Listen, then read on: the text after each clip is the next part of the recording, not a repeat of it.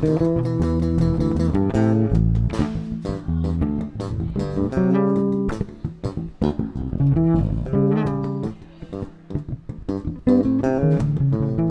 right, welcome to the Groove Within. I'm here. I'm here with very special guest Kevin Scott from New York City. Yes. By way of Texas. Where are you from originally? Originally from Alabama. I was in Atlanta for 15 years. Right. And I actually lived in New Orleans for about 3 years. Yeah.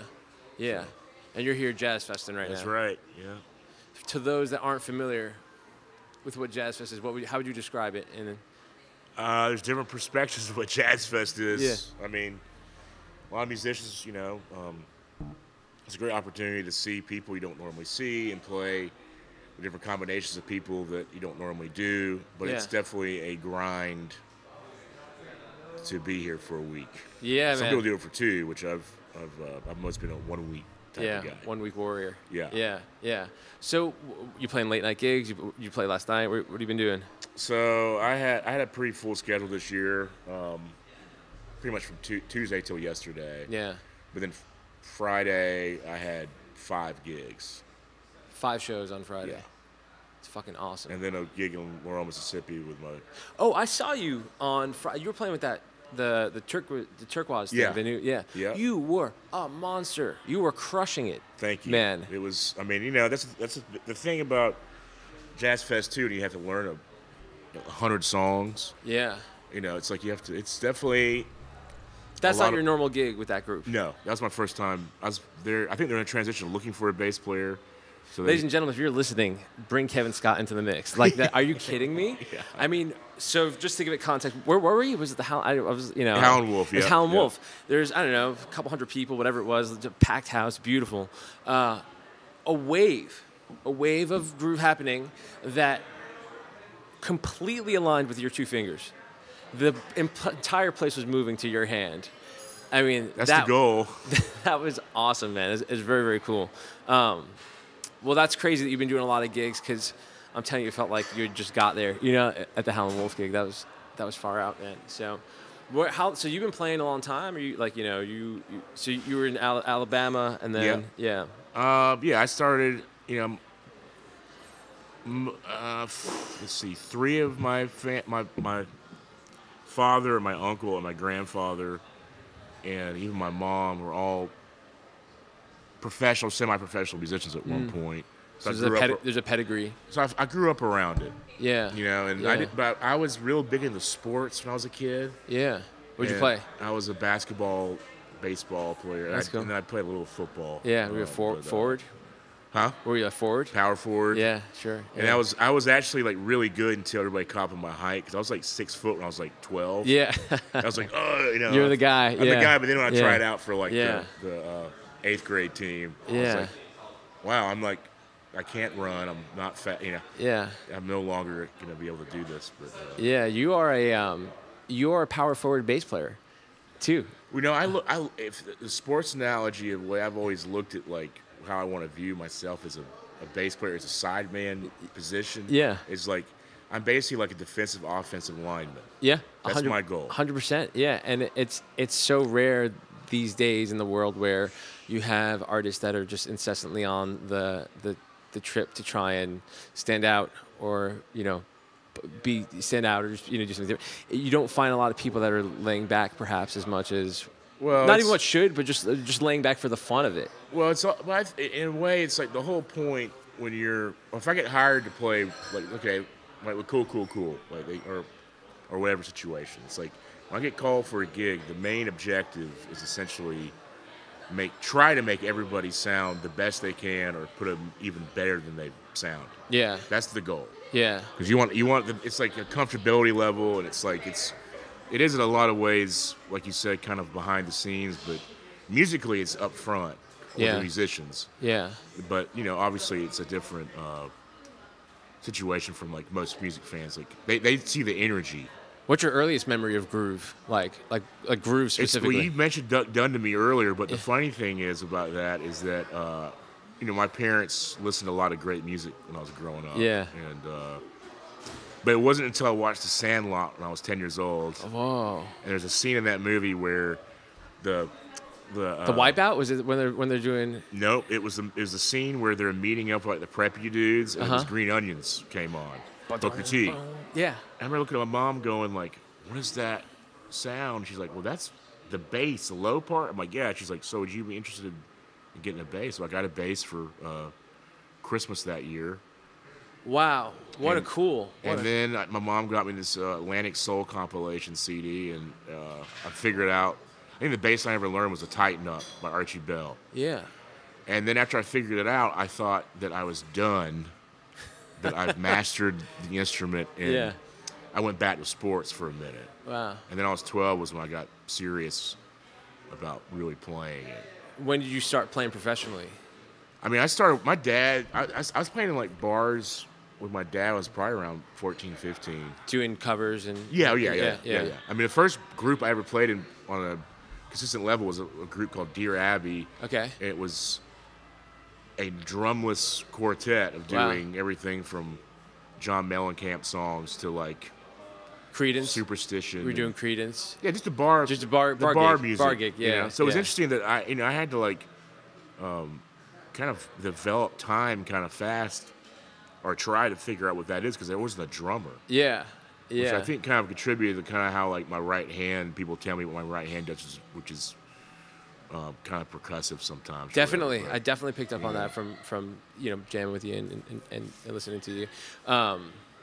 Yeah, that's really interesting, man. You've got just such a great approach to the instrument. So that's cool that you started with that mindset of, like, whoa, I want to do what that is. Yeah. Versus something else. Maybe. It just blew my mind. I was like, it was like, it's like that amazing feeling that I think most musicians try to get back to. They do it for a while, is to have that childlike mentality when you listen to music, because you be less judgmental and just in your own head about stuff. Yeah. So it's like it just. If I could go back to that time period of how I listened to music, even half of that, I'd be a way better person. Yeah. You ever listen to those Levon Helm and the RCO All-Stars records? No, I'm not hip to that. Oh, you would love that, man. That's a great one. That was like, I think Duck Dunn played on that, Levon Helm. It was kind of like a bit of the Blues Brothers band, like Dr. John. That makes sense. I think Booker T may have been on some of it also. It's like, you could tell they just put a microphone up in the barn, and, like, they probably just had a 3-day weekend of just hanging and making music. That's amazing. Yeah. So your situation is you're on the road, and you're actively doing your thing. Where's home for you? My wife and I moved back to New York from here about a year ago. Yeah. So we're currently in Brooklyn now. Yeah. Mm-hmm. And was that, for you as a musician, was that a difficult or easy decision to make, to go to New York? Because sometimes I feel like playing in New York, it's a little more difficult to break in through consistently versus a place like Atlanta. I had an in when I first started going there. Yeah, you had a gig. Well, it's weird. Like, in Atlanta, I ran this jam session. It was all improv for like 15 years. Yeah. Every Tuesday. It was this whole community, and when I was 22, not to go totally off subject, but no, I was kind of frustrated with the direction of where I was going as a musician, because it was like I was studying a lot of harmony and jazz, or whatever, the language, really. Language. And I was like, I'm not hearing, like, I just could never, like, I accepted from an early age that, like, that language is not something I'm just going to be capable of, like, speaking fluently. Yeah. Like, I like bits and pieces of it. Yeah. So I was describing this to a buddy of mine who I was living with at the time. Yeah. And he goes, well, what's your sound you want to do with this guy Wayne Krantz? Yeah. So I got obsessed with that kind of... wow. When he showed me that and all the off pieces of what the guys that work with him that do stuff. Yeah. So I kind of, like, that was a mind-expanding moment of hearing what he was doing. And then me and my buddy Carter Arrington's guitar player, we saved up money and got a plane ticket to go to New York, to go to the Mecca with the 55 bar and catch Wayne and Dave Bidding, all that scene from like 2000, early 2007 or something. And so fast forward, living in Atlanta, playing a bunch of gigs. I started, working with Colonel Bruce Hampton, which is like a major impact in my life, like a lot of guys. Yeah. And one day, randomly in Florida, when I was backing up this like singer that used to sing for American Idol or something like that. It was a weird gig. But I was at the time communicating with Tim LaFave just via like Facebook Messenger. Yep. And he got the Tedeschi Trucks gig, so they were playing like a different stage at this festival. So right. At the time, Kebby Williams, who was working with them, I worked with Kebby a bunch in Atlanta for all the free jazz, stuff we're doing, like improv gigs. Yeah. So I finally got to meet Tim, and then Tim and I played a gig together in Atlanta, like double bass thing, and then basically Krantz was looking for some new guys to work with, so he recommended me. So I was flying back and forth and played 55 bar once or twice a month with Wayne. Oh, so you were just kind of like commuting in. Yeah. Like, yeah. It was like the 55 bar to this day, even though rest in peace, was like Mecca for a lot of guys. It was like, to me, how the Vanguard was probably like in the 60s or 70s. Totally, totally. You know, we do this podcast normally out of the Bitter End, which is another venue that has that history. But the interesting thing is like, I was talking about this with Eric McFadden earlier, like the rate in which people understand these things, how important they are, it's definitely a lot slower in my opinion. Like it's harder for people to understand how important people like yourself are, or just even like the venues that we have left that are still up and running, and how it's like what you're doing is a different kind of live music. It's not the spectacle of like being in the rider in the bus, or not even that. It's just like it's this. But we all have to go. The thing is like real. Eventually, we start doing these bus tours and stuff like that. Yeah. It's like where musicians go to like let loose and try things out, like and do showcasing a lot of the times what they really want to do. Because I mean, honestly, a lot of guys that get bigger touring gigs, that's a source of income more than it is. You're right. And that's it's an honest statement. So it's like have a place at the Bitter End, and 55 Bar, and other clubs around the country, Maple Leaf here. Maple Leaf is Le Bon Ton, like these places that are like, you know what, whatever happens, let's do it. That's a release of being, where this is more of like, I want to do this right now. I hear that. That's, it's awesome, man. And the other thing too is, there's a bit of sort of like camaraderie here in New Orleans, as far as like the musicians that are here and the people that are, everyone's kind of like, it's almost like a conference for musicians. Oh yeah, absolutely. In a way, and it's kind of like everyone's working together and playing together. Oh man, when we first moved here, it was just, open arms is an understatement. Yeah. And that's the one thing that I love about this city, with musicians, that there's no egos about people sitting in. Mm-hmm. It's like whatever, man. This guy's cool. Let's play. And it is what it is. It's interesting. It's like people were so nice when we first moved here.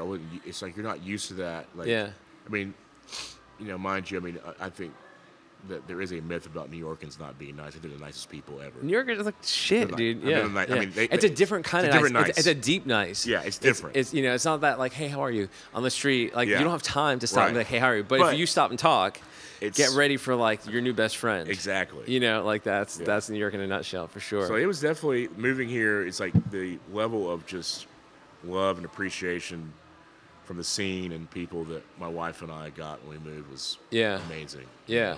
So what's next for you? So what's after New Orleans? Well, I'm gonna.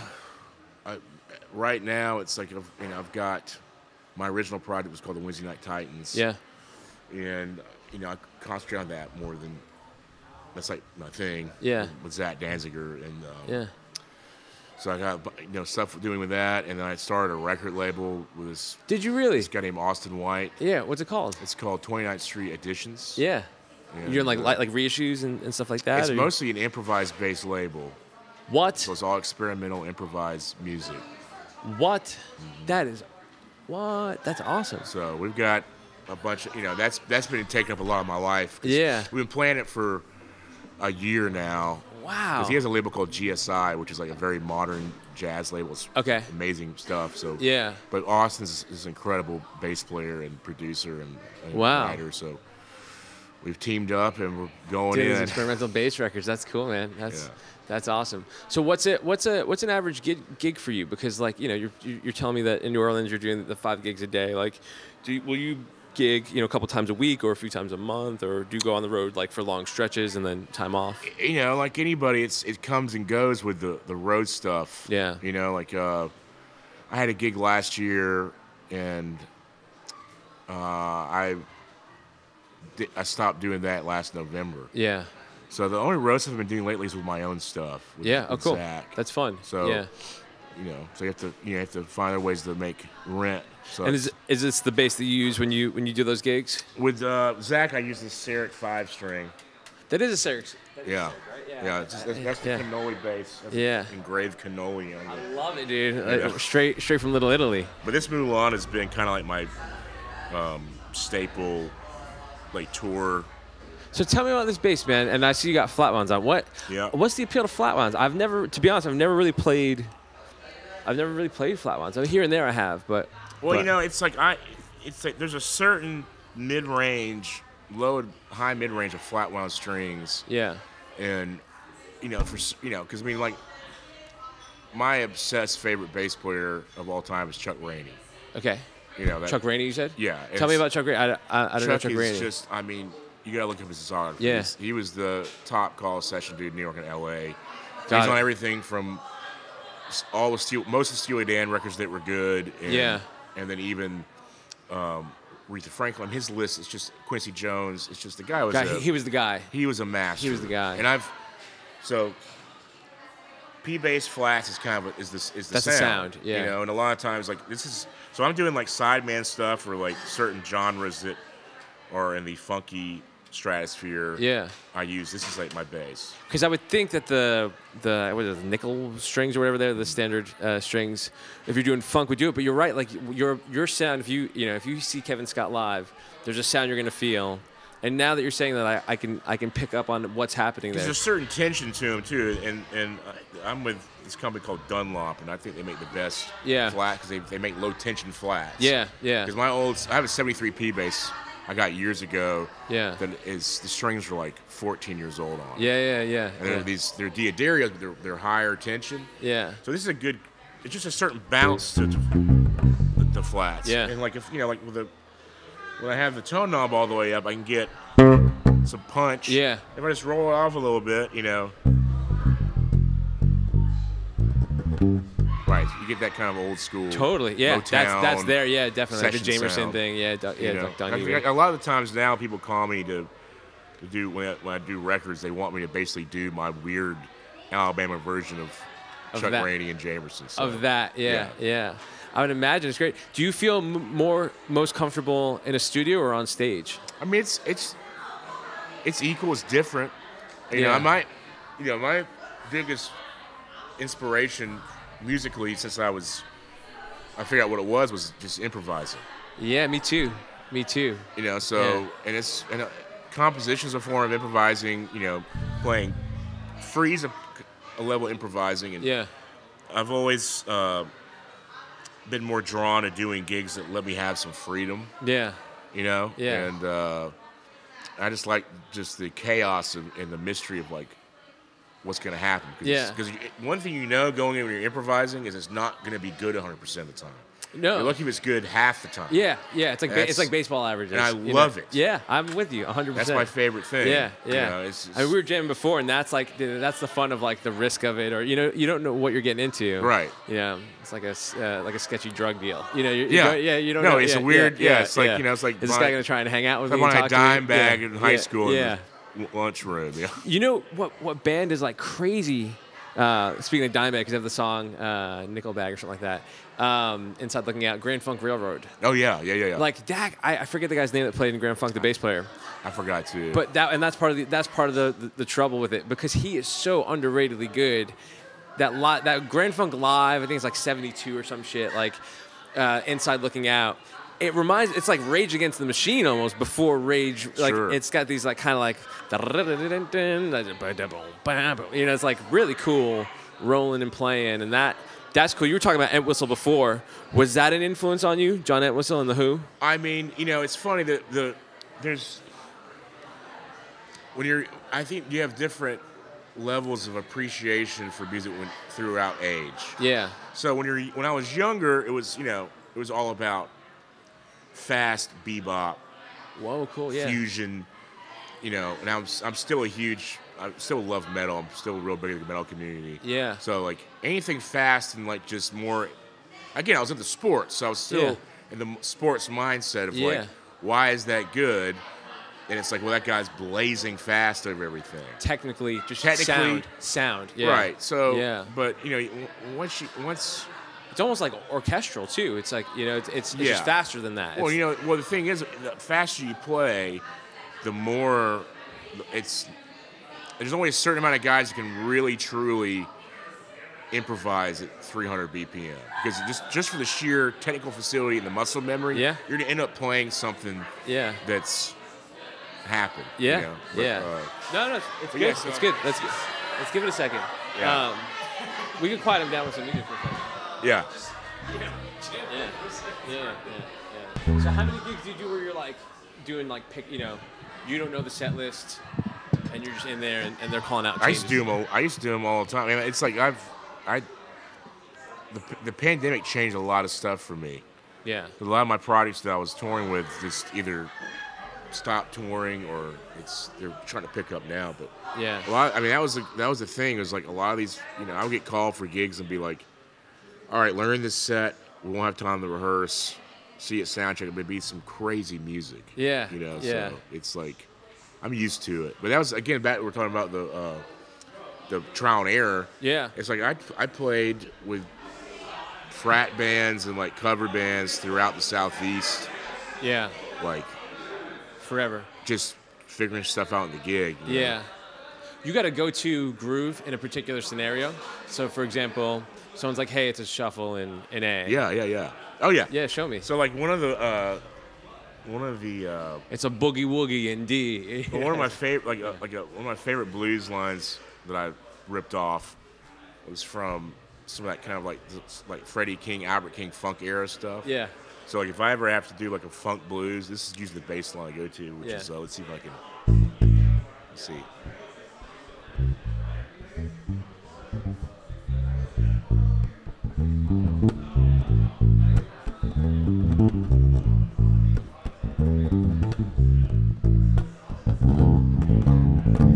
Oh yeah, there you go.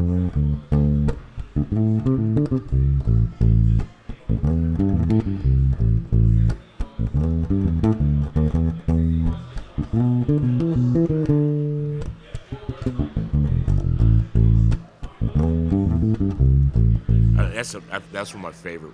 That's fucking funk. Yeah. Yeah.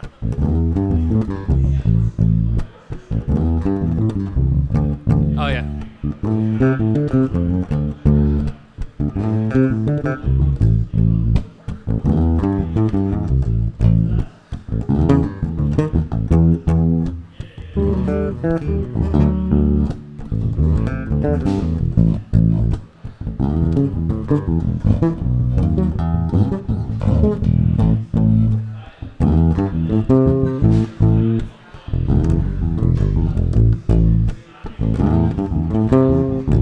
Oh, right.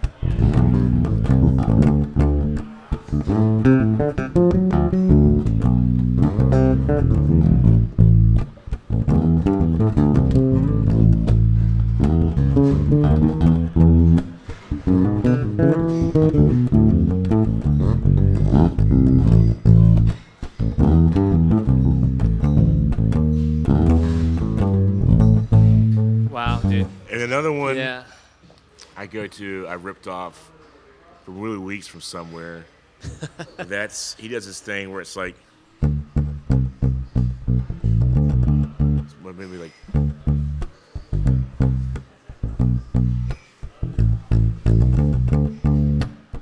because that thing like the blues, like the diatonic blues thing, like these. I mean, those notes are always gonna work for it. Yeah, so. yeah. Because the whole point is like when you study these bass players, is you find The pattern. you just study as many of them as you can, like hardcore. Like I went through so many clone phases of playing. Yeah. I would get so obsessed with the guy. Yeah. And then kind of move on. But then eventually, if you do that with like 10 people, it's your own. Your own language. You're always trying to develop your own thing. Yeah. Which is, you know. What was like a middle phase for you? Like maybe something like, you know. That's a good one. The middle phase. Yeah. I guess middle phase was like, the bridge was like Paul Jackson, Anthony Jackson. Yeah. With like the fusion jazz stuff. Yeah. But you know, growing up, it was like, obviously Jocko. Yeah. Victor. Les Did you get into like the harmonic stuff on bass too? Oh, absolutely. Yeah. Yeah. Yeah. Big time. Yeah. And I still use some time to time. Do you? Will you? Yeah. Will you pull it out? Yeah, because I use a lot of effects as well. So you hit like the delay or something like that. Oh yeah, or some reverb and some weird pitch correction thing. It's, yeah, you know, that's very Will Lee. That's very like Will Lee likes to do that kind of stuff too. Because like you know these chords. You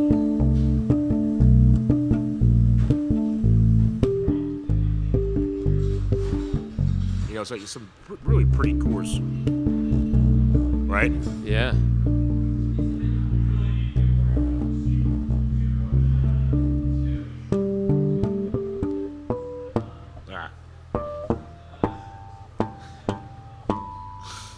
That's awesome, man. Yeah. And was Jocko doing that on with flats, or was he playing? I assumed he was always with rounds. Yeah. It's and like that's the thing. Like Jocko, as a kid, you hear things differently. Yeah. As a kid, you hear a certain thing, but now as an adult, you realize like the guy's groove and tone, and like he was just. I mean, the term genius is an understatement. Yeah. For him, for sure. You know, I mean, because a lot of that stuff will still come out. Yeah. You know. Yeah. It's like that's why I have like my fretlesses at home, and I sometimes will play them if it's my own gig. How many instruments would you say are in the house? I'm down to about 17 now. Wow. 17. Yeah. What was it at its peak? 22. Wow. Did you have them inventory? Were they labeled so you knew what was where? I mean, I keep them all on like the stands. Okay, got it. And I keep, which was when my wife and I moved out to New York in a studio apartment. It was basically a guitar shop. I was gonna say, man, like that's a lot of hard cases or just even soft cases. Man, well, the soft cases and the hard shells went to the storage unit. That's smart. Yeah. Yeah. I would just keep one bag or two. Yeah, that's all you need. That's a smart idea for those at home trying to figure out how to outfit your house with Just keep it all in storage. Keep it all in storage. Yeah. That's cool, man. With this bass you have here, it's such a trip. You were telling me there's the master luthier that's making these. Yeah, so these Moulins, Andy and young June, like they kind of took the bass world by storm the past few years. Yeah. Tim LaFave was the first guy to start playing them, and then I got involved. But this bass is about 7, 8 years old now. This is based around like a 57. Yeah.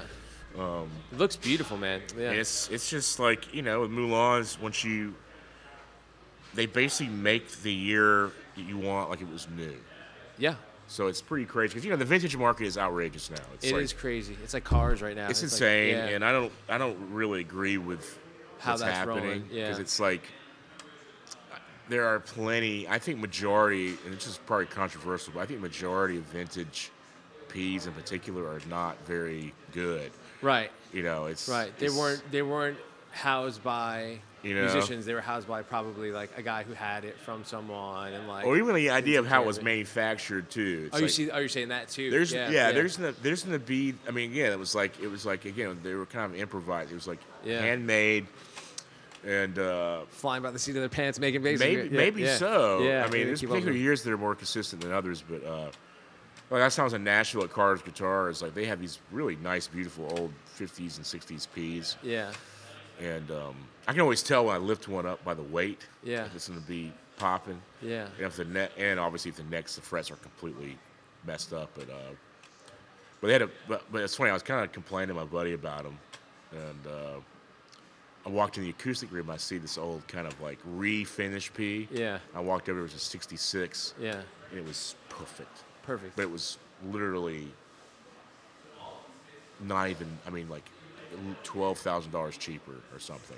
Wow. Yeah. So if I $12,000 cheaper. Yeah. I mean, I would have if I had an extra $4,000, I would have bought that. Yeah. That particular '66. It was a wonderful bass. There's something special about picking up an instrument and having an immediate connection to it. Oh, absolutely. That. It's like if you have that happen, and there's a way you can find to make it happen. Yeah. I always think it's worth going for, because there's something totally cosmic about the magnetic pull of an instrument that speaks to you. Oh yeah, I mean, and that was that's the first time first time in my entire life when I got linked with Mulan years ago, it was custom order. Yeah. So I was like, I know what's gonna happen when they send it. Yeah. I've never done that before, where you just order something blindly and get it sent to you. Yeah. It worked out. Now I got 5 of these, all different variations of years and configurations. Do you care which one you take on the road, or you're like, okay, I'm taking this one, or is it kind of like a luck of the draw? I mean, it's so weird, like, it's different phases. Yeah. Like it's funny, like I haven't really played my old 73 out in a while because the action's really, really high. This is pretty high action, but my other one's like it's dead as a doornail, but I've been in love with it again. Yeah. So I brought this Mulan, my old P, and the Sarek for... You brought 4 basses on the road with you. I brought 3, yeah. 3, yeah. Wow. Because this one has its own distinct thing, too. What does this one sound like? I'd love to hear, man. You want to plug it in for a second? Here, let's see. This is like a 30-inch bass with a low B. The Sareks, man, they're so beautiful. They're so cool. And the first bass that I got from Jake was a Midwestern. It was a 4-string, and it was just, I fell in love with the concept of what it made me play like, because it's a different beast to play this weird thing. And eventually, I got this from him. But what I love about this bass in particular, I got flats on it. You got flats on this one, too? Yeah, I had rounds on it for a long time. Yeah. I just go in and out. But how's the flat B? Like, I mean, just present, just there. It's there. Yeah. So it's cool, because this is like a P bass kind of setting,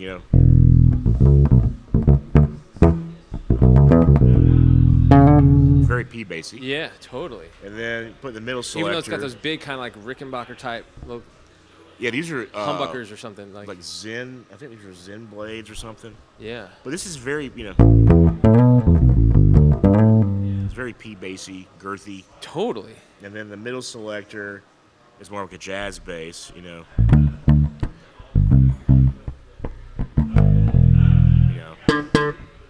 goes there, yeah. Jazz, and then this is like a total, Oh, so you do the thump thing. You do the thump and pop. Not as much. Yeah. I mean, I don't have anything necessarily against it, but You ever learn how to do that triplet thing where it's like what is it where they're doing like triplets and shit? It's like